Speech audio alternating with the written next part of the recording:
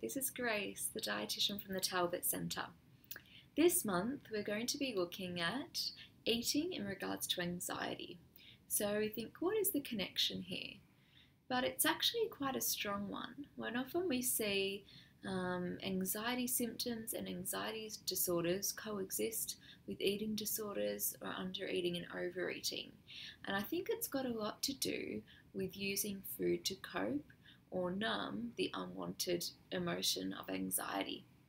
So a few reasons why this might happen is that food is available for us. It's something that we can reach when we're bored, stressed, lonely.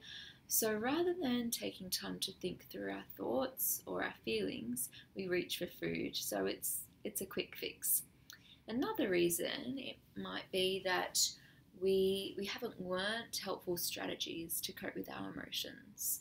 So we might have relief from eating ice cream or over-exercising rather than working through what might be most helpful, talking it through with someone or journaling.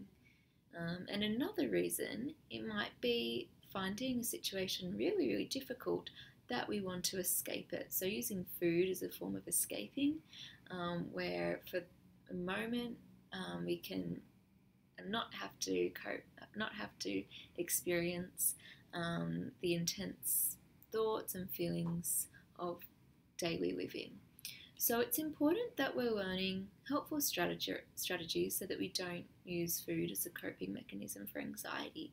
So over the next few weeks, I'll step you through some tips that can help you to cope with anxiety without food.